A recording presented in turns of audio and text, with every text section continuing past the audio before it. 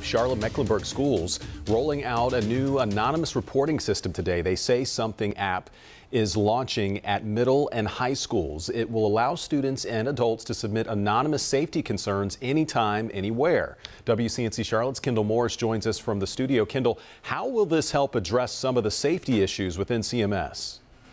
Well, Fred, this system will make it easier for students and staff to report issues within their own school with less fear of retaliation. Anything from bullying to threats, and it can all be done right from their phone.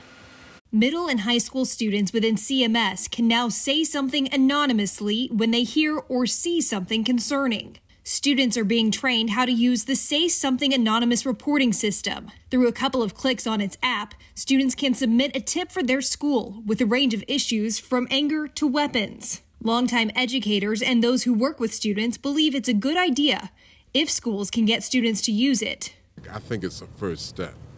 I don't think it's going to be the know-all, tell-all, do-all solution, but it's a first step. Something has to be done.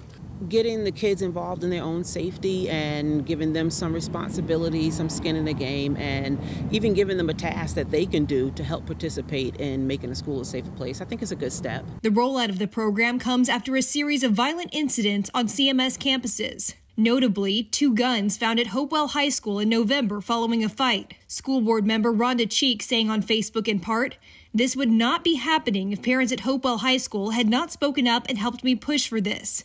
After safety concerns at Hopewell, this was raised as a tool in the quest for improved school safety.